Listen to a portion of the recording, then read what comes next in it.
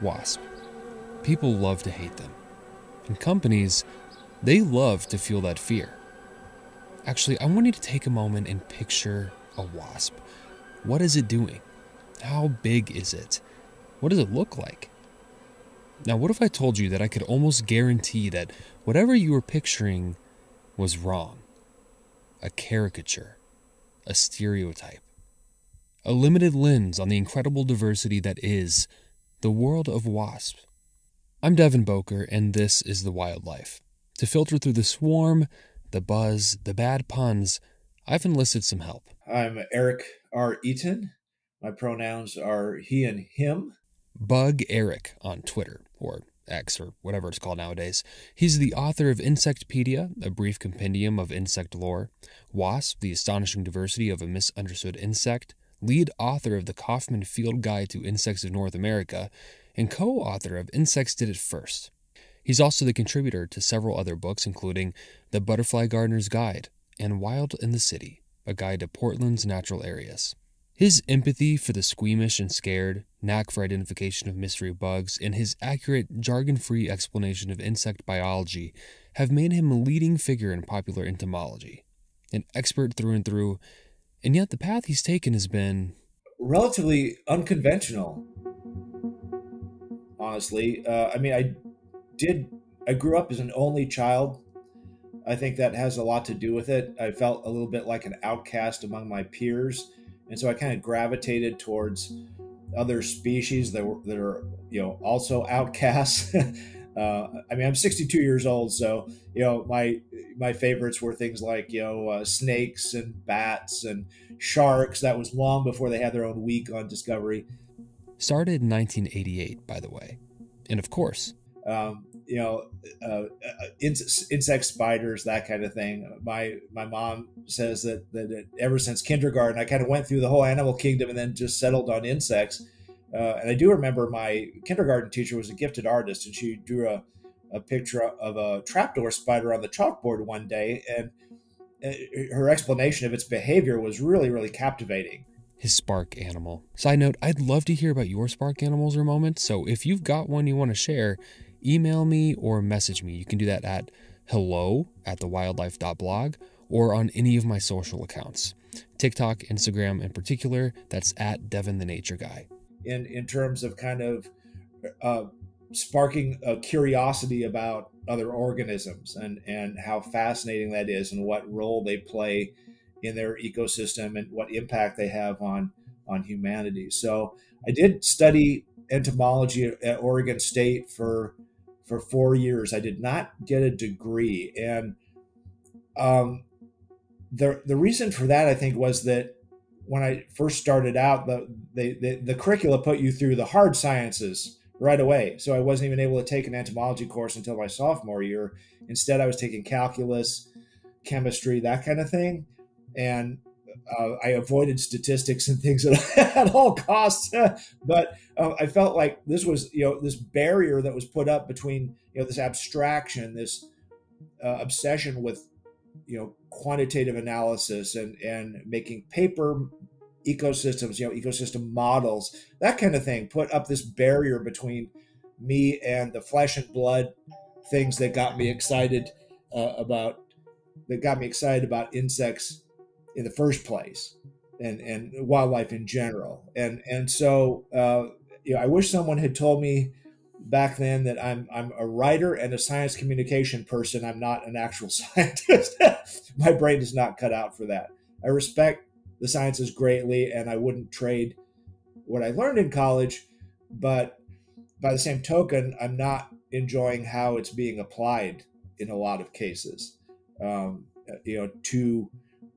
sustain these industrialized systems that are clearly unsustainable at this point. So, I'm grateful for my education, but I'm also grateful that I can take a step back from it when I need to address these larger issues. I can really appreciate what you say. It sounds to me like you are one of many who kind of prefers like the naturalistic approach, rather than like the way that I feel like it has become commonplace now, where it's computational, and it's kind of distance from, like you said, the flesh and blood. It's a little distance from the nature of it. Yeah. Yeah, And it exactly. starts to become everything's through a human lens and a human use. So wasp in particular, it seems to be that you have a like that kind of is like your focus area, or maybe the one you're most passionate about. Is that correct? Yeah, that's probably true. I mean, if I'm honest, in my youth, I probably started collecting wasps because no one could call me a sissy for catching something that could fight back. Uh, you know, but the more I learned about them, about their diversity, about their behaviors, the more fascinated I became with them in a much more legitimate sense. And so I've kind of followed them a little more closely than I have other groups of insects. But insects in general, I have to say, I'm still a generalist as well. And I'm excited. I get most excited about getting other people excited.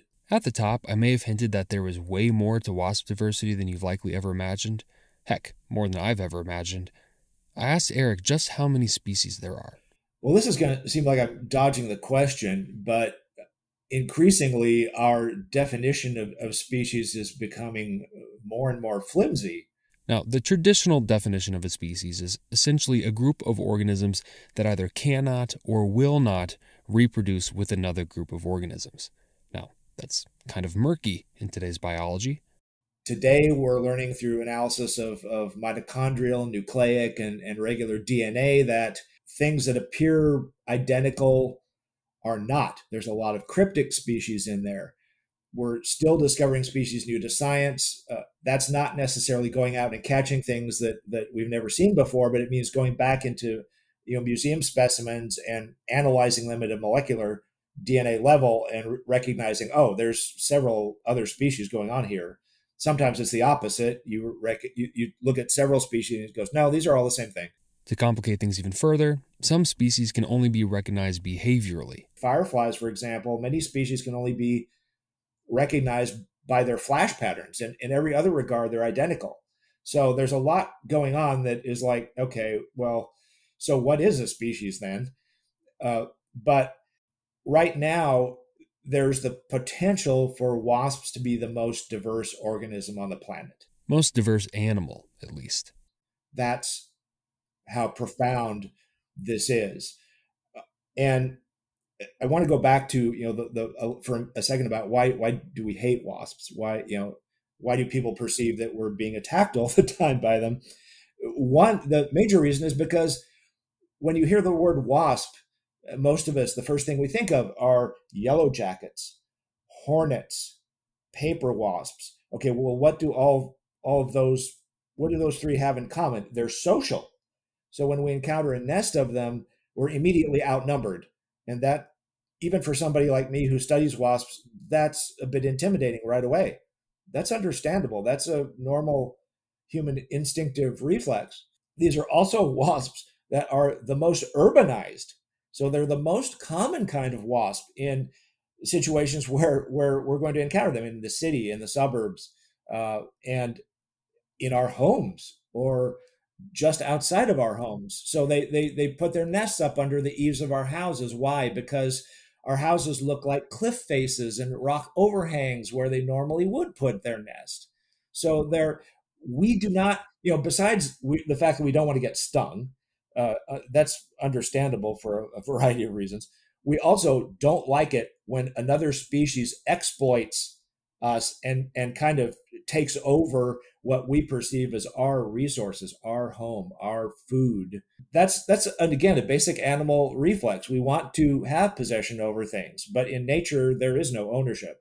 And we've been conditioned in the economic sense that we do have ownership over things. We don't. Maybe products, but not the natural world. But the thing is, the social wasps are a minuscule fraction of wasp diversity. The overwhelming majority of wasps are solitary. They're very tiny. Remember, yellowjackets and whatnot are about a quarter of an inch or usually larger. Most wasp diversity is under 5 millimeters. In other words, it's a bit of a confirmation observation bias type thing. Some wasps are the smallest insects known. to the smallest one being slightly larger maybe than the largest one-celled organism. He's talking about fairyflies. They can fly through the eye of the needle. Now, I had to look it up. The largest bacterium is Theomargarita namibiensis. Namibiensis? Yes, Theomargarita namibiensis. It's the largest bacterium, reaching a diameter of, get this, 0.75 millimeters. We're not talking micrometers, millimeters. Now, technically, and I just learned this, the largest single-cell organism is mind-blowingly larger than you might think. Valonia ventricosa. It's a species of algae with a diameter that ranges typically from 1 to 4, get this, centimeters. That's 0.4 to 1.6 inches. It is among the largest unicellular species on Earth. And as far as we know, anywhere else. So we haven't done a good job as entomologists of communicating wasp diversity to the general public. Yeah, no, that's fascinating. I had no idea. And so it made me think about something, just in terms of like, you think that a couple of things might be the same species, and then you later determine that they're not the same species. And it's a thought that's been kind of on the back of my mind for a while. I remember a few years back, I talked to Dr. Tim Caro. He's at UC Davis, and he had done some research to try to figure out why zebras have stripes, and had kind of concluded that it had to do with disrupting tsetse fly patterns and things, and how, for a long time we thought it was because it confused lions, but we realized that after you actually think about how a lion interprets the world visually, they can't even see the stripes. They can merely see the outline of the zebra on like the horizon. And so it makes me wonder, how many things are there that are different, and this species can perceive each other as different or something through their perception, but we're looking at it from our human lens and going, that's the same, that's the same, that's the same. Yeah, how much is being missed there? That's it. That's an interesting question. I had no idea that the smallest wasps were that small. I'm still just stuck on that. That's fascinating. Yeah, the majority of wasps have what is called a parasitoid lifestyle, and a parasitoid meaning a parasite that invariably kills the host. And for these tiny wasps, they carry out the egg, larva, and pupa stage of their lives all within the confines of the egg of another insect. They're that tiny, and there's several families, entire families of wasps, not just species, but you go up, at the genus level, and then the family level. There's whole families of wasps that have this lifestyle, and they're in some instances competing with each other for the same resource, the same egg. But just insane. People can kind of visually differentiate between when they see a wasp and when they see a bee. At least they think. What are some of the key differences between the two? Are they related at all? They are related. They're in the same order. So you might be familiar with this, but we classify species. I mean, as humans, we just in general really like to organize things, like really a lot. And our system for organizing life is called a taxonomic system. And we follow kingdom, phylum, class, order, family, genus, species. Kingdom being the broadest category, species being most specific. Species, specific. Genus is like a genre of animal, and the species is more specific. Now, when talking about animals, it's kingdom, Animalia. Surprise, surprise, they're all animals. From then, it's just about what they have in common. I'll give you an example. A phylum might be Chordata, and what they have in common is a backbone. Beneath that, you'll have the classes. Now in Chordata, there's a variety. You might have Mammalia, the mammals, Reptilia, the reptiles, Aves, the birds, and then you get more specific as you go. So bees and wasps and ants are all in the Hymenoptera. The thing that unites them is that they have 2 pairs of wings and a narrow waist. So in that sense, yes. And the more we learn about the evolution of wasps and bees, the more we understand ants, the more we understand that probably bees and ants are still wasps themselves. So wasps were certainly the precursors to bees and ants. And bees arguably went back to a vegetarian lifestyle, if you will, in that they provide pollen and nectar as food for their offspring, whereas the majority of wasps, but again, there's so many exceptions, but Yeah, the yeah. majority of wasps provide animal matter as food for their offspring, either in a living state or in rare cases in a deceased state for them. So yeah, they are related in that sense. I don't like to go into differences beyond that because it plays into this, this scenario of, oh, bees are good, wasps are bad. And the same with moths and butterflies. Oh, butterflies are wonderful. Moths are the things that eat your clothes. Well, no, it's a lot more complicated than that. We like simple, straightforward things, but that's not the way insects work at all. Our brains just really like categories. Have you not noticed that at a lot of in coffee shops in particular, you go to leave a tip, and to leave a tip, you have to cast a vote. In fact, you're more likely to leave a tip if you are making a vote. So they know this, and so they'll say things like, which is your favorite droid from Star Wars? Is it BB-8 or R2-D2? And you are more likely to put cash in the box because you are picking. And it's why some questions, like for example, what color is a tennis ball, drive people crazy, even though it's not green, it's not yellow, it's something different. Or, the countless social media trends like, is this dress blue with black stripes or white with gold stripes? Now, I sat for a while trying to think of a natural, artful, not awkward segue to this next question, but there was just really no way around it. So here it goes. What is up with their legs? Like, have you ever noticed like a mud dauber or something flying around and its legs are just dangling behind? They seem so inefficient, so not aerodynamic, so weird. So I asked Eric. Again, super diverse. So you've got things like, I think when you see a mud dauber or a paper wasp in flight, you notice those hind legs trailing because it makes, in that orientation, it makes them more aerodynamic, I suspect. So they're still functional legs doing leg things. But when they're in flight, they need to be in a position where it's not causing too terribly much drag for the insect, or maybe the insect wants to fly more slowly and it'll orient its legs accordingly. If it's gleaning, for example, it's looking for food, as you'll see wasps hovering around plants and briefly inspecting them and then going on to another plant. They're hunting if they're doing that. And so they're looking for a host if they're a parasitoid, or they're looking for prey if they're a social wasp when they're doing that. So they can use their legs as a tactile thing to detect prey or a host as well. But the basic defining character of true wasps is a wasp waist, which is a constriction between the thorax, where the wings and legs are attached, a constriction between that body part and the abdomen, which is the end of the rear end of the insect. And so that constriction allows a great deal of mobility for the abdomen. So it allows the abdomen to maneuver to sting a host or a prey item, or to sting an adversary if it's a social wasp. And so having that flexibility in maneuvering the abdomen is really key to wasp success.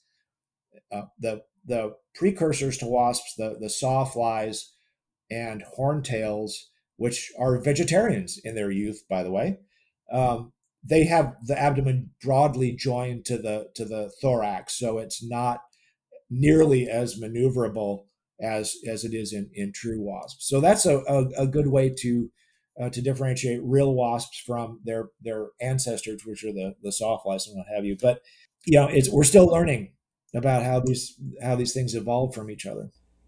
Yeah, I'm glad you mentioned the constriction there, because someone brought that up yesterday too, about how it almost looks like what can even go on in that space? It looks like they're wearing a corset, and I'm like, yeah, it's like a bee with a corset. Yeah, I guess it's a little bit what it looks like. Yeah, the alimentary canal goes through there. The blood flows through there, although it's not in a vessel like you would think. Generally speaking, it's free flowing through the cells of the body. The tracheal system goes through there as well. So those are the major things going on between the thorax and the abdomen. But things like the reproductive structures, they're all in the abdomen. Digestive structures, all in the abdomen. Of course, there's something else that everyone is probably wondering. It has to do with the stinger. Perhaps you've heard that the distinguisher between bees and wasps is that a bee loses its stinger and a wasp can sting multiple times. But is that true? That's a broad generalization that applies only to honeybees, which the workers do lose their sting because the sting is barbed. If you look at the sting, and it's the sting, by the way, not stinger. I learned that in researching my book on wasps. Okay. The sting is in the bee. If you look at under a microscope, is barbed, so like an arrow point or a harpoon point, so that it can't be pulled back out again very easily. And so what happens is that the sting is attached to a venom gland. And when the bee departs, the sting tears out the venom gland and some vital organs along with it. And so a bee that has stung you, a honeybee that has stung you, is destined to die. Let's just have a quick moment of silence. Now, Wow. there are sad. some social wasps that also have barbed stingers. They aren't necessarily barbed in the same way as a honeybee sting is, so it can be withdrawn in most cases, but not always. And so it gets stuck. It has the same thing, yanks out the venom gland and what have you. I've had that happen with a yellowjacket once. But in some tropical places, there are wasps where they definitely have a barbed sting, and that's they normally die after stinging. So that you can't say it's only honeybees or excuse me, it's only is all bees and wasps differ in this way. That's not true at all. Now, Eric has mentioned honeybees a few times at this point, so I think now is a good time to chime in on that. The bees that we think of as honeybees are not the native bees. So often the messaging about saving our bees can get a little bit mixed up about honey and crops and native species. See, honeybees were brought from Europe by settlers who, in their hubris, thought that there couldn't possibly be any bees in the New World. And boy, did they turn out to be wrong. Again, most wasps are solitary. The sting is not barbed because they're using it to paralyze or, in rare cases, kill their host. And so it's a matter of controlling the host in some fashion so that it's not fighting back. And the venom is designed to do that. It's not, except for social wasps, venom is not designed to be a self-defense mechanism. It's designed to influence the host. Couple more differences. Some of these wasps I'm telling you that do not sting, I'm meaning they don't sting people. They're still stinging, their host to immobilize it in many cases. But now, to your second question about ovipositors, the sting is a weaponized ovipositor. In the history of wasps, the sting evolved from the egg-laying organ, the ovipositor. So again, this explains why only female wasps sting of those that do sting. Okay. Yeah. So if you see a long tail or a spear-like thing coming out of the rear of a wasp, that's an ovipositor. It's not a stinger. Okay, stingers are almost always retractable, so you never see them until it's deployed, right, and causing you pain. So you don't want that thing to be in the way when you're flying around doing other wasp things. So you retract your stinger. For an ovipositor, it may be really, really long because the host it is trying to reach is buried inside a tree trunk or inside some other inaccessible cavity that it has to get into. So an ovipositor is essentially, it's an egg-laying deployment device, correct? Correct. It's like if you're giving a whatever it might be, the host, it might be I believe tarantulas in some cases, plants. It's to essentially inject the eggs beneath the surface, right? Yeah. Well, I mean, in the case of tarantula hawks, the egg is coming out of another orifice in the abdomen. The tarantula hawk does sting the tarantula to paralyze it, so it's easier to drag the spira away to where you want to stuff it for your nest and your offspring. But See, I know that maybe talking about it sometimes can be a bit frustrating because it's like, well, and this, but see, that's what I love about the natural world, animal kingdom, and insects in particular, is that you can't really paint it with a broad stroke. You know, you go to say one thing and it's like, well, but in this species it's not quite. So that is actually really interesting. So I saw a picture, or I took a picture a couple of days ago, and I'm trying to find it because, so in this moment, and you can't really see this, I was showing Eric a picture of a gall that I saw on a hike at a local park. The gall you just showed me, by the way, excuse me, is on goldenrod, and it's caused by a fly. So a gall can be caused by several different, or can be caused by any one of several different agents. It might be an insect, it might be a mite, it might be a fungus, could be a bacteria. So lots of different agents can cause a gall, but a gall essentially is a abnormal growth on a plant that is induced by one of these agents. And we're still not sure exactly what is causing that growth to happen. Some schools of thought are that, well, it's the act of inserting the egg. And I'll speak only of wasp galls at the moment.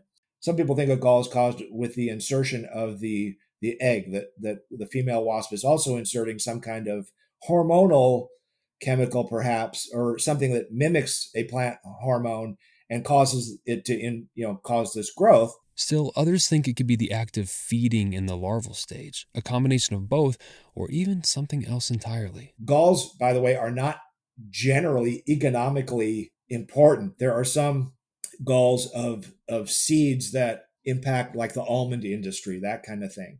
Pecans, some of the nut orchards are adversely affected by certain kinds of seed gall makers. But in general, galls don't seem to have much of an impact on the plant. It's a sink for nutrients. So the gall receives a disproportionate amount of nutrients because it's the wasp is trying to harvest these nutrients, capture them as food for its offspring that is living in the gall. And sometimes there's only one offspring in there. Sometimes there's multiple offspring in a gall. So, yeah, but it doesn't otherwise impact the plant. It looks like it's a tumor or something, but to quote Arnold Schwarzenegger, it's not a tumor. It's not a tumor. We underestimate the ability of plants to absorb attacks like that, or to absorb herbivory like sawfly larvae, which sawflies are one of the precursors of true wasps. They have caterpillar-like larvae that can defoliate. They defoliate our rose bushes in our front yard, make them look terrible. But every year the roses come back. They look hideous for a while. What's happening in our yard is what should be happening. Our plants are being eaten by other organisms. Obviously we want to mitigate some of those effects if we're growing food, but overall, if you're not seeing any damage to your plants, something's wrong. We're not conditioned to frame our expectations that way. But yeah, so galls, if you see galls on your roses or your oak tree, those two families of plants, by the way, oaks and things in the rose family, are the most often the host for gall-making wasps. Let them be. They may not look right, but they're not impacting your plant. I think that kind of lends to an interesting topic of conversation, in that instinct of kind of destroy. And I say so. Like, I was thinking yesterday about how, so my grandparents, they used to live in a rural part of Texas, and I remember talking to them on the phone, and they'd be like, we've been killing all these snakes on our property, and I'm like, guys, why are you? And I'm like, why are you doing that? Why are you killing all snakes? And well, they won't stop showing up, and every time we see a snake, we kill them. And I'm thinking, kind of weird that there's that many snakes and things. And they're like, yeah, and we've been killing every possum we see. And I'm like, well, the possums sometimes control the snakes. So if you don't want the snakes, you should leave the possums. And why are you killing the possums? And we're like, so what are you killing the possums for? Just for a moment here, like what exactly? And and I've shared this story before with other people, and the reaction is, oh my gosh, I would never be killing possums. I would never kill snakes. But then when it comes to wasp or something, doing absolutely nothing in your yard, the instinct is, let me get the can of Raid real quick. And I wonder what that is, that lack of hesitance to just destroy insect life in particular. Well, I mean, we're animals ourselves. I mean, that's something that's another thing. Another problem we have is that we think, when we say, oh, he's an animal, it's not Right. a compliment, right? But Yeah. we are animals, and we should really embrace that. And because of that, we have biological drives that, survival instincts, and back in our ancestry, we've carried that with us. I mean, if you stepped on a viper in sub-Saharan Africa, back in the day, that could kill you. So you learn to associate certain characteristics with things that can hurt you, and that's carried forward. The difference now is that we know better, but we haven't been good at educating people about how we know better. And we've, as you mentioned earlier, there's profit to be made in villainizing things. The other thing with regards to insects is that agriculture tends to set the tone for what happens everywhere else. So you have these vast monocultural plots now in industrial agriculture, and the only way to suppress insects in a situation like that is through application of chemicals. There's not enough room anywhere for natural controls like wasps and beetles and things to get into the field to effect natural pest control. So then that trickles down to the consumer end of things, where we're conditioned. Okay, the way you control things is to apply chemicals to it. We have a monoculture at home in the form of our lawns. Okay, so we've taken the agricultural model and applied it to places where it should never be applied. If we can break free from that at our individual household level, that's a great start. Now, I hope I'm not alone in this, but on more than one occasion, I have found myself in complete awe of wasps and their ability to do paper mache where I just can't. Similar to birds building nests without hands, like, what? How are you doing that with your face pliers? I mean, just think about it. Think about it. No, not the birds anymore. The wasp. In general, you look at their nest like a big paper wasp nest. This thing is giant. It's intricately structured on the inside. And how are they doing this? How long does it take? Surprisingly quickly. We had a small paper wasp nest under the door frame in our back door, and I went out there the other day, and it had been abandoned, and it looked like some vertebrate had gotten to the nest and torn out some cells. I need to find out from people who know better than I what could have done that. But the wasps weren't there anymore, and I thought, oh, that's a shame. And then I noticed that they had started another nest further away under the eave of our house, and it already had 3 cells in it. And this isn't a matter of a couple of days, probably. I went out there the other day. It's got 4 or 5 now. So that's what I find remarkable is their plasticity in being able to, their plasticity and persistence. Okay, if you're going to destroy this nest, I'm going to go make another one. I mean, if it's like a tornado hit our house, we're saying, okay, fine, I'm going to rebuild. I mean, we think that's a human kind of thing, right? But it also trickles down to that level. But how do they do it? Well, they scrape woody plant fibers or wood fibers off of dead plants, dead trees that have been bleached by the sun, that kind of thing, old fences, the sides of barns and outbuildings. They scrape pieces of that off, chew it up, and mix it with their saliva into this pulp that they then take back to the nest and make these very thin paper strips out of it. And when it dries, it's extremely durable. I mean, we think that's the other thing. We think insects are so fragile and the things that they make are so fragile. Oh, forget that. They're really, really durable. And so they can persist. Even the ones that are built outdoors, out in the elements, can persist for a couple of years or so. They're just that durable. The pedestal, what the paper wasp nest is suspended from, is often coated in some kind of glandular secretion that repels ants, because ants are the major enemy for these wasps, because they get into the nest and kill the larvae. How do they decide who goes and fetches the paper and stuff? That's up for debate. In yellowjackets, there is a dedicated queen that she starts the nest, but then her daughters, the workers, are all female. They take over those duties, and so there's a division of labor in that. In paper wasps, any female is capable of founding a nest, but again, the daughters of the foundress perform the paper making. Once the nest is established, they go and get food to feed their sisters that are still larvae. So it's a division of labor. And they're instinctively programmed to know how to do that, each of those tasks. That is just fascinating.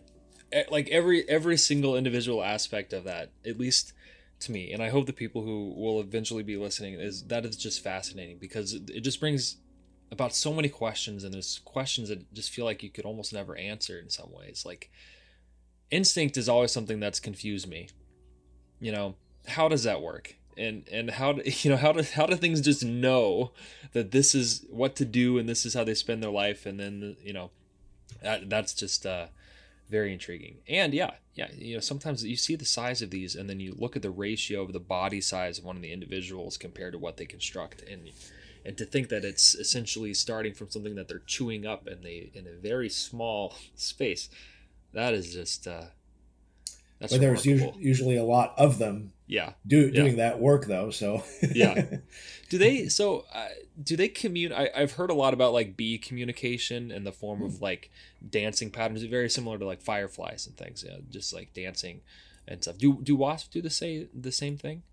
Well, the social wasps definitely communicate with each other through a couple of ways. The most common way, I think, is trophallaxis, which is mutual feeding. And so somebody brings back a prey item, and it's further divided among the workers, and then they take it and feed their offspring, their siblings that are still in the larval stage. Mm-hmm. The larva will regurgitate a sweet substance to indicate that, okay, I'm hungry, feed me. And so there's this exchange of food between both the adults with each other and between adults and larval stages there. So that's the major way communication happens in most insect societies. There's other things exchanged with that. Microbes probably are exchanged that way as well.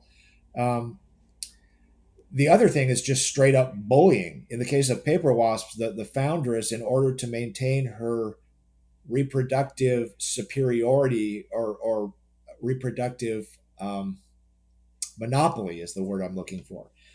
She bullies the founder, any other co-foundress of that nest into submission, to the point where the physiology of that subordinate shrinks its ovaries. So it can't, yeah, right?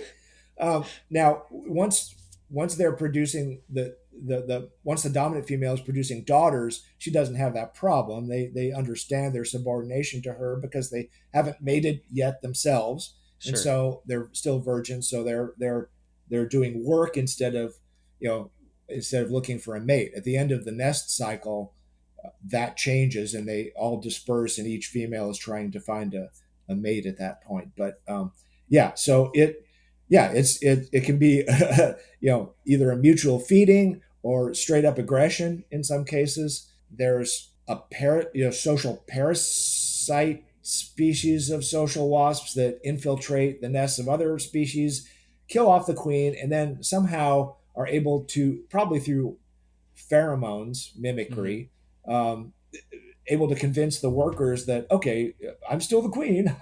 And you are raising my offspring now, just like you have been raising your own. So there's so much complexity.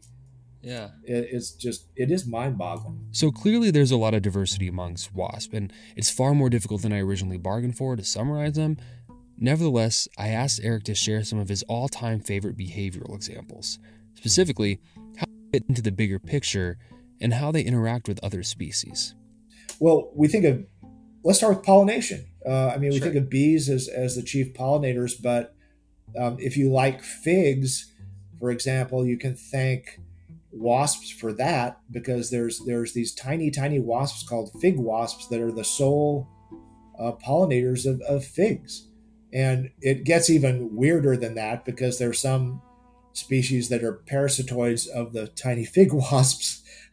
But basically, figs are designed specifically to accommodate these wasps and no other pollinators. The flowers are concealed in this structure that eventually becomes the fig. It's not a fruit. It's like the astrodome, inside of which you've got a bunch of flowers in the dark. And so these fig wasps are able to enter the fig through a tiny hole and go ahead and pollinate it. Now, commercial figs are not produced in that manner, by the way. They don't require pollination. That's my understanding. But wild figs, which are the foundation of a lot of tropical ecosystems that feed monkeys and birds and rodents and all kinds of other animals, really important to have those wasps. Orchids. There are some orchids that are only pollinated by wasps. And in some cases, the orchids have evolved to mimic the female wasp. And so it attracts only the male wasps. And the male thinks he's getting lucky. And in fact, all he's doing is pollinating this orchid instead. And he doesn't learn the first time either, because he has to go visit another orchid, right, to effect pollination. I won't extrapolate to humans. But anyway, and there's other plants for which wasps disperse the seeds. It's called Vespicochori. And I learned about this after I wrote the wasp book, unfortunately, because I think this is so fascinating. But we've known for a long time that ants disperse seeds for a lot of plants, but in some cases, social wasps do the same thing. And the plant produces this coating on its seeds that is full of protein and fats. And so the wasp goes, oh, here's a resource I can take back to the nest. And so it yanks the seed and this capsule out and goes, and then it lands somewhere, cuts off the protein part, drops the seed. So it's taken the seed away from the plant. And then it takes that protein thing, called an elaiosome, takes that back to the nest to feed its larvae. So there's that. Many of the yellowjacket species have evolved to be scavengers instead of predators. So they are important in decomposing carcasses of vertebrate animals, especially the smaller carcasses that other scavengers might overlook. What else? Well, control of other insects is the biggest one. So if it weren't for wasps, we would have even more problems with crop pests and things than we already do, or garden pests. So, aphids, wasps have an association with aphids in that, first of all, some of them use aphids as hosts. Some really tiny wasps do. Some of the larger wasps still grab them and cart them off as food for their offspring in a nest somewhere. But aphids also, in the course of feeding, produce this substance called honeydew. It's really sweet. It's like nectar. And so in times when there's not much nectar available from flowers because they're not blooming, so early spring and late fall in particular, aphids fill that nectar void. And so, when you think you might want to control your aphids, think again, because they're keeping some of your really valuable pest control agents energized until they can affect pest control and until flowers start blooming, and then they can go to that. So a shout out to aphids as being not just not a pest as much as a real bridge for insects that need energy. I've seen it a couple times with like ants doing like aphid farming Yep. and stuff, and I always just think that's so fascinating to just kind of sit and watch for a while, them kind of going up and down the row of the aphids and stuff, and it's like, man, we think we're so complicated and so different, and then here they are, they're doing their own thing. I heard something before, and I don't know if it was accurate or not. I remember I was working. Oh gosh, it was when I was working at Armand Bayou Nature Center down in Houston. And I remember one of the people there mentioning how they thought that they had heard somewhere that sometimes when plants were being eaten or attacked by certain insects, that they could release chemical signals that wasps could interpret, and then would come and not necessarily like defend, but then they would come and then they would find the things there, and then that could be a potential food source and stuff. Is that an accurate thing? That is absolutely true. That's fascinating. Sometimes truth is stranger than fiction, and better than any conspiracy theory, right? Plants. Plants are a lot more complicated than we give them credit for, also. And so, one of the ways they defend themselves is they'll clump the pest that's attacking them. So they'll just disperse defensive chemicals to most of their foliage, but they'll leave one patch that's not defended. And so the population of the pest insect will gravitate towards that undefended patch of foliage. And then they'll release these chemicals saying, oh, by the way, guys, we're being attacked. And other nearby plants of the same species will recognize that and start bolstering their own defenses ahead of time. But also those, I think they're called allomones, if I'm remembering the term correctly, these chemicals that are airborne, they are intercepted by some of these parasitoid wasps that we're talking about, that will be alerted and go, oh, okay, I need to fly over here to find my host. And so, they are directed by the plants in many cases to the host they are targeting. That makes perfect sense, because you want to be as efficient as possible in finding your host. So if you can tune into plants under distress, that's a great strategy. I love that more and more it becomes irrefutable that everything is just so interconnected, and that a lot of the interactions and things between different life forms and even across species are they're almost imperceptible to humans, but that doesn't mean that they don't exist. They're there, they're complicated, and they're just perceived differently and communicated differently. And that's just, I don't know, I think it's a beautiful thing. Let me give one more example of a symbiosis. Some of the parasitoid wasps, especially the Braconidae and Ichneumonidae, the females, when they lay an egg into the host, they're also inserting, well, first of all, they often insert a venom that again, they don't use for self-defense, so it's not applicable to us. It's not dangerous to us, but it briefly immobilizes the host, so it's not fighting back. So she lays an egg on an anesthetized animal, usually a caterpillar. She inserts her egg. She also inserts a virus, and this virus is peculiar to that wasp. It's also peculiar to the host because it suppresses the immune system of the host so that it doesn't recognize there's a new agent inside its body. Okay. It goes another step further in many cases, in that it hijacks the brain of the host, such that once the wasp larva has matured and is about to exit the host, the still living host goes, oh, okay, I am now the guardian of this parasitoid. And and so the wasp larva exits the host, spins a cocoon under it, and meanwhile, this virus is continuing to work the brain of the host caterpillar or beetle, whatever it is. And when danger threatens the wasp cocoon, the host is thrashing about, in a defensive manner to scare off the potential attacker. And the host may or may not recover from that, by the way. If it does recover, it's not going to be able to reproduce. But in many cases, it does eventually die. But it holds on just long enough to defend the cocoon of this wasp that has been its parasitoid. That is. You can't see me right here, but let me tell you, I was flabbergasted. That is just mind blowing. Oh my gosh. That's I'm really crazy. glad I'm not a Oh, caterpillar, wow. I tell you.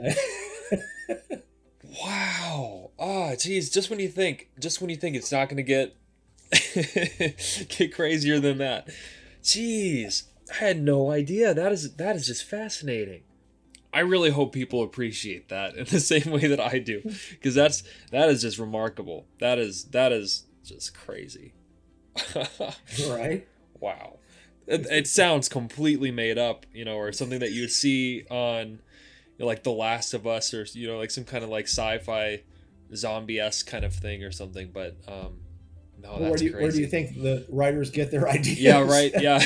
I mean, in the Last of Us, I have not seen that, by the way, but I've communicated with people who have, and it's totally based on a type of fungus that infests ants and other insects and controls the host behavior. Yeah. Mm-hmm. Yeah, I remember right after that, the game had been out for a long time, but then the show premiered and a few episodes had come out, and I had students kind of coming into my wildlife class, and they're like, could this happen? I'm like, well, so I had to spend a couple of days kind of completely pause on curriculum and stuff to like talk about like that kind of fungus and how that all works and stuff, and it was remarkable. But yeah, people were like, could this actually happen? Do we need to worry about this? As Eric and I continued talking, one thing became clear. Humans have a perspective issue.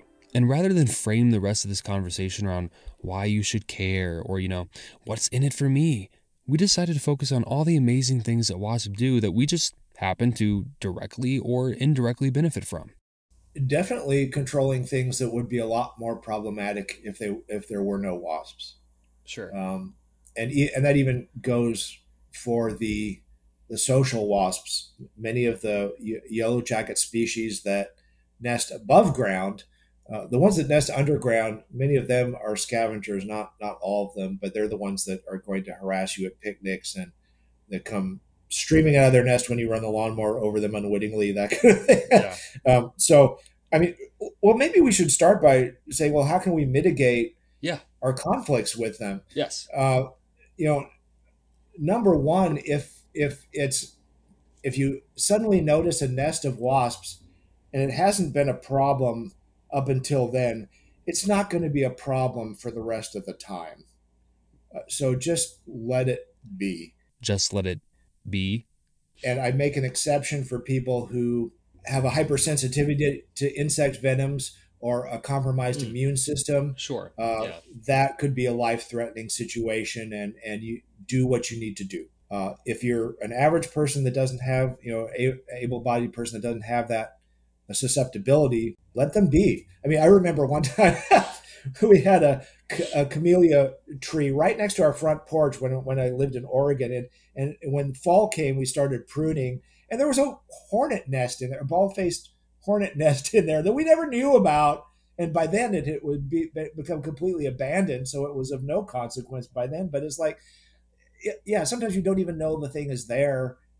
So, if you do notice a nest, just steer clear of it as best you can. Mm-hmm. If it's not causing a problem, let it go, because, in the Northern Hemisphere, at least, they're not going to be a year-round thing. They go through cycles, and by October, they're going to be done. Right. Okay. So that's one thing.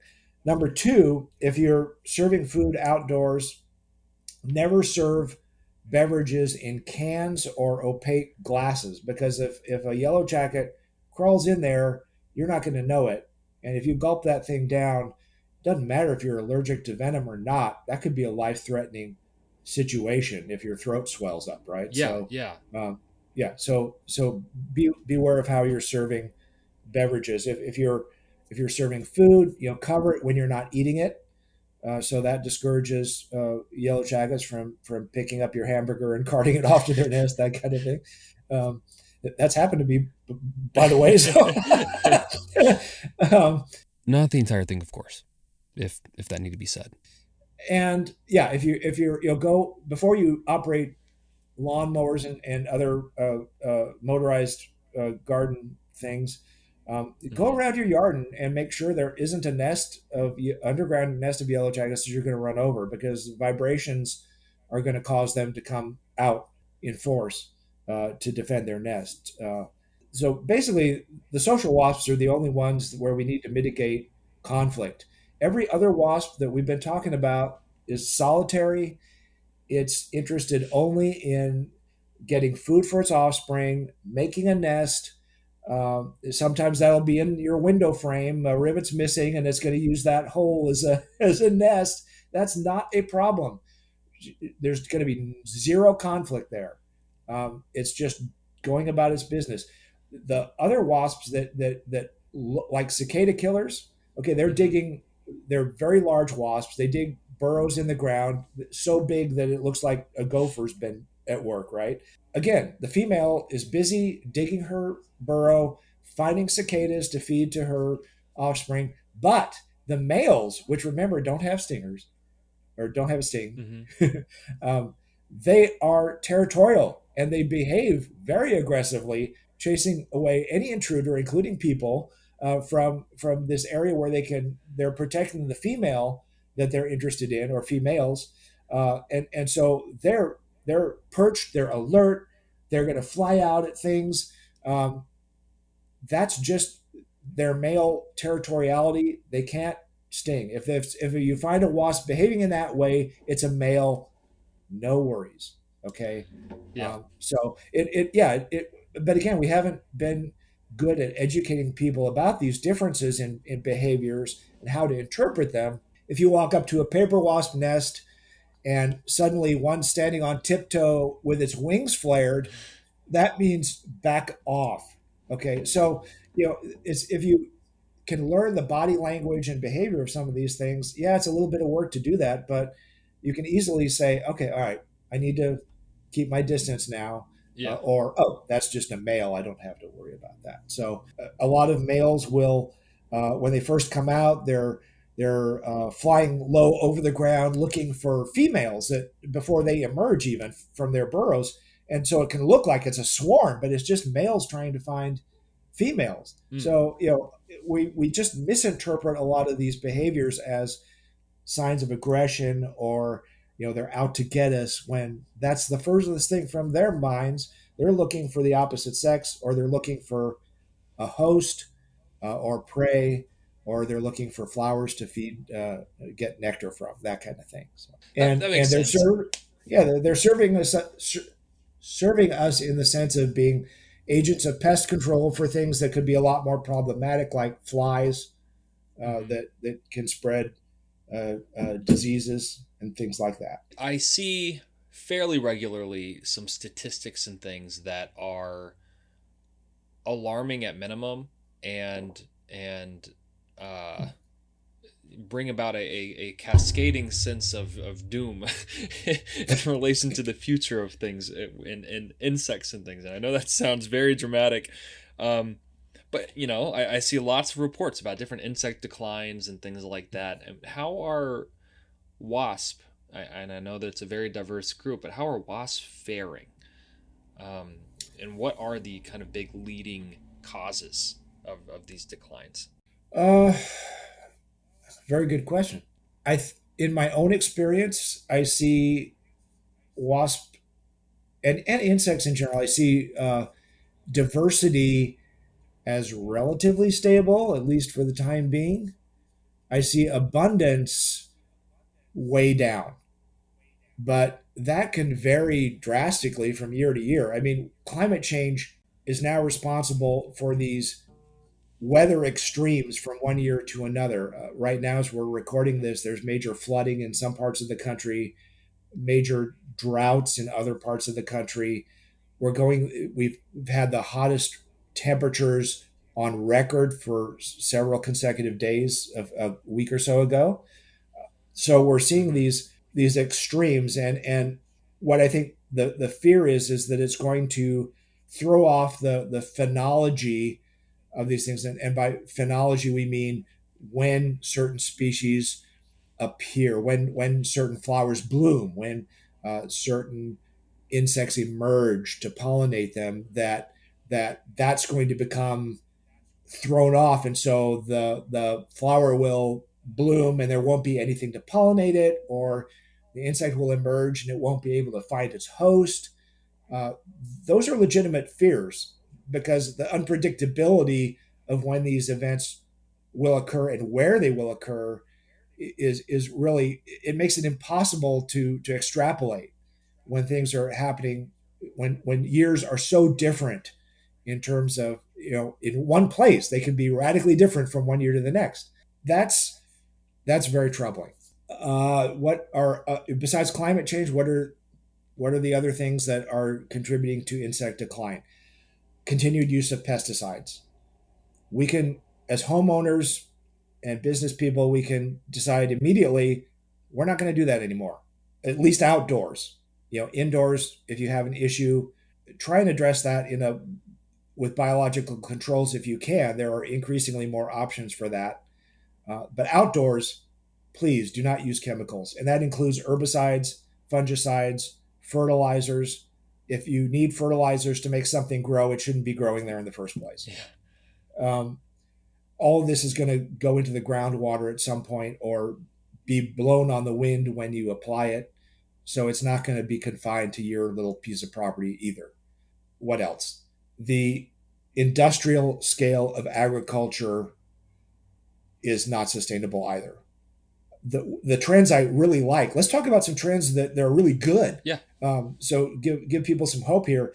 Community gardens and urban farming. I really like this because it's taking agriculture back from the corporate realm and making it much more personable. It's a community building event. You're literally working shoulder to shoulder with your neighbor, getting your hands dirty.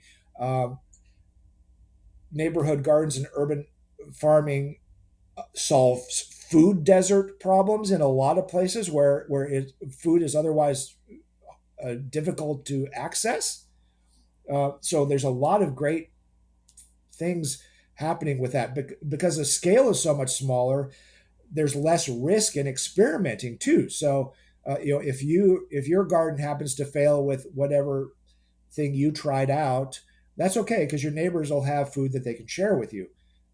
And when you have a success, you can learn from that. And next year, everybody's succeeding. So there's a lot of good that's happening at a small scale with urban farming and community gardens. I like the trend towards landscaping with native plants.